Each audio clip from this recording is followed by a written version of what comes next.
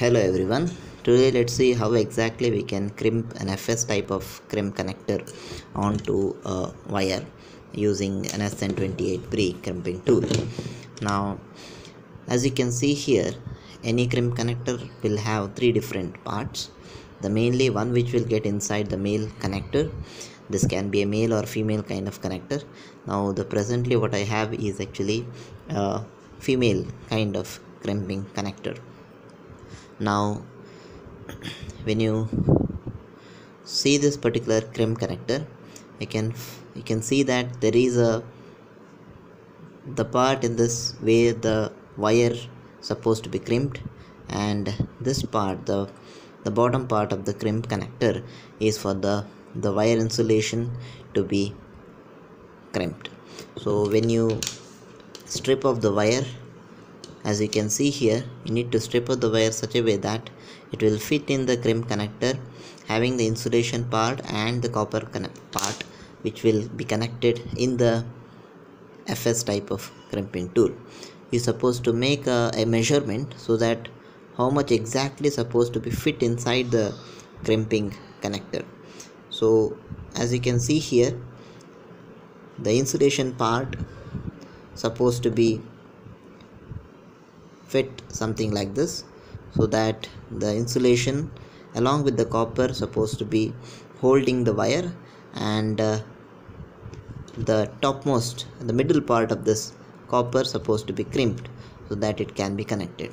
So now let's see how exactly I can crimp this particular crimp connector using an SN-28B crimping connector. So you need to select the proper gauge to crimp.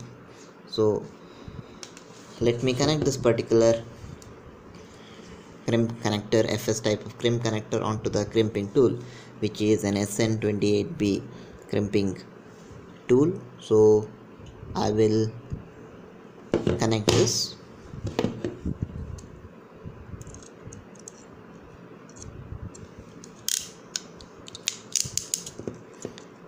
So let me connect this.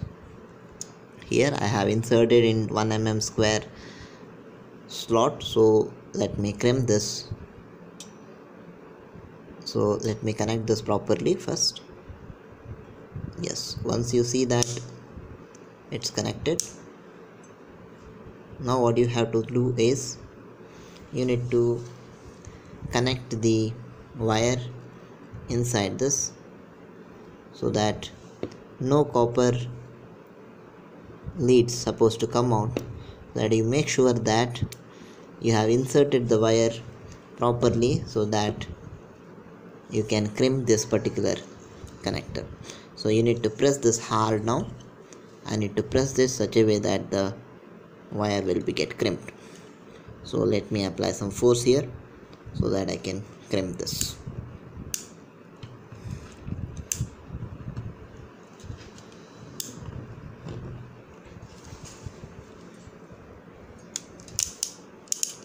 Now you can see that this has been crimped. So this is how we can crimp an FS type of crimping crimp connector using this SN-28B crimp connector.